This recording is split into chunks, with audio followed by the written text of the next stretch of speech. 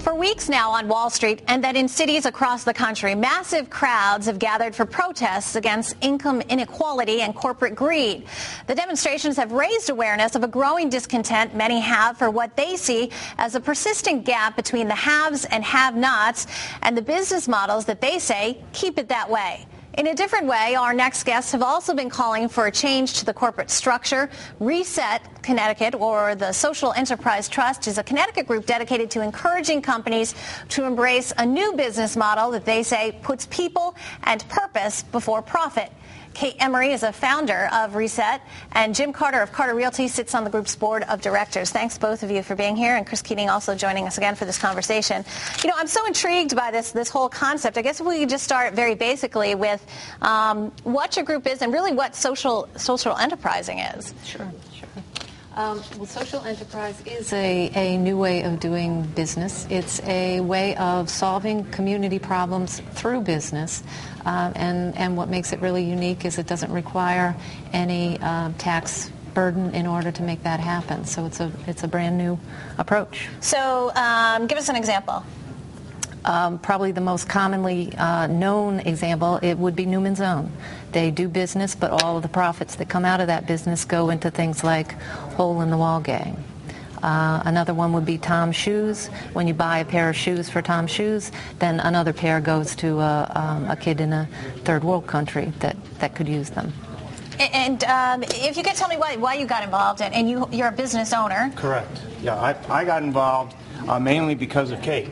And Kate really walks the talk, so to speak, and I was invited to meet with Kate and learned about her vision for Reset, and what she's done with Walker System is a social enterprise.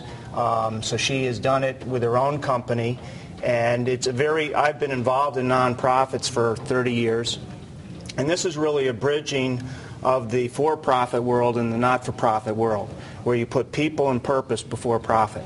So, Kate, tell me how you did that in your own company. So Walker is what kind of a company? Walker Systems Support, and it's a technology advisory firm. And so it was a very traditional for-profit organization. I started it in the 80s.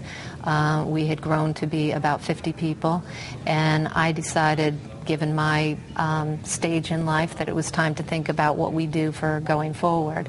And I wanted to protect the way that we were running the company at that point, which is like a social enterprise. So we're committed to transparency, we're committed to social responsibility, we're committed to participative governance, and one of the more sort of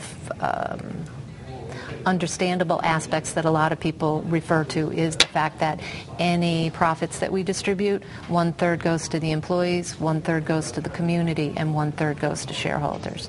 And so we created that and then locked in that structure and gave an easement on Walker to Reset, so that structure is protected in perpetuity. Interesting. Tell us how much of an overall impact you think that this has had. Obviously, Newman's Own employs a lot of people, et cetera, et cetera. That's probably one of the best known examples, as you said. How much of an impact and how much of a trend is this? You're involved in this every day. I think it is a rapidly growing trend. I mean, if you look at England, there is a Minister of Social Enterprise. So it's not something that's brand new, but it's really growing fast in the United States. And I think what you're seeing is a confluence of a couple of different populations that understand the need to go in this new direction. So you've got all the young kids that are coming up and coming out of school today. They are not interested in just going to work for the man and collecting a paycheck. They are passionate about the problems that we're facing in the world today and making a difference. So you've got that group. And then on the other end, you've got the people my age and older who are maybe looking back at what's gone on and feeling somewhat responsible for it and wanting to do something that's going to make things a little more right. So those are two very big populations of people who are saying, you know what, why don't we think about different ways of doing business? And doing business in this way is very appealing to them. And if I could just add, what Kate has done with Walker Systems is she's channeled their social purpose actually to supporting Reset. So right now, Walker Systems is really the primary financial supporter to Reset, which is committed to promote and protect social enterprise. So the event that we had yesterday that drew over 200 people, plus the governor, plus a lot of the other leading businessmen in the area, it was through Walker Systems' support of Reset as a social enterprise that this mission is getting accomplished. Lots of companies have corporate commitments to the community. I mean, is it that is often not sufficient, or that they could do more? Is that the point?